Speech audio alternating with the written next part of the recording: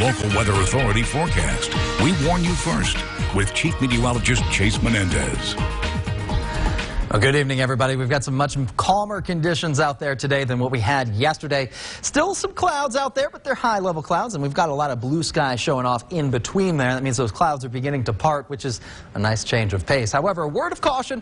Looks like we've got some traffic backing up on I-20. A little bit of construction going on, some repairs to an overpass. So do keep in mind if you have to travel along I-20, segments between Odessa and Midland look like they are at least very slow, possibly stopped for at least a little while. So do be careful with that traffic. But thankfully, the weather overhead is much clearer than it was in Odessa. Switching over to Big Spring, you can see things are pretty similar. We've got some clouds overhead. We've got some sunshine poking out between those clouds. We're going to be dealing with a very beautiful sunset coming our way here later on, thanks to the Big Spring Tower Cam on top of the historic Hotel Settles in Big Spring, and thanks to our Sky Tracker network. We've got a good look from across West Texas. Now, overhead, as far as the satellite and radar is concerned, we've got that low pressure system that gave us a lot of trouble yesterday, now swooping into places like Kansas. You can still see some pretty tight counterclockwise rotation patterns to that low pressure, indicating its strength. And also out ahead of that low pressure, check this out, 676 miles. Actually, it extends a little bit further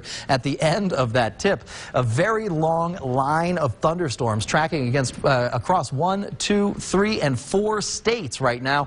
Very large structure going on. Thankfully, that's not really flowing into West Texas too much. We do have a couple of showers popping up in Terrell County. I'll keep my eyes on them. I don't expect too much in the way of development here in West Texas.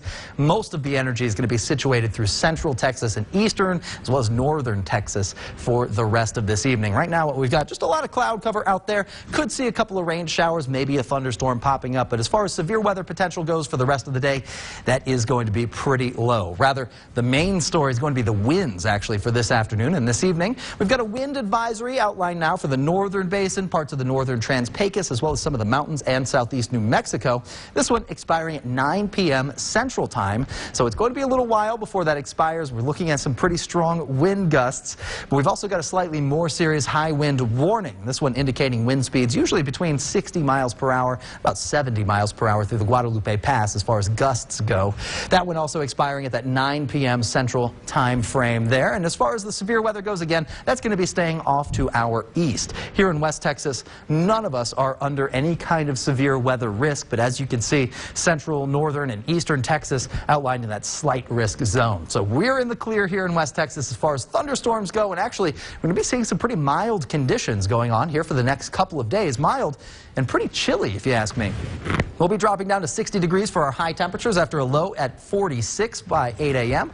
Wind speeds picking up to about 10-15 miles per hour for tomorrow afternoon. So it is going to be a pretty windy day, but those winds are at least mostly responsible for our temperature drops. Right now, we're looking at some pretty breezy conditions coming in out of the due west. And notice these pinkish colors here in the Guadalupe Pass and parts of southeast New Mexico, indicating wind speeds up to about 60 miles per hour.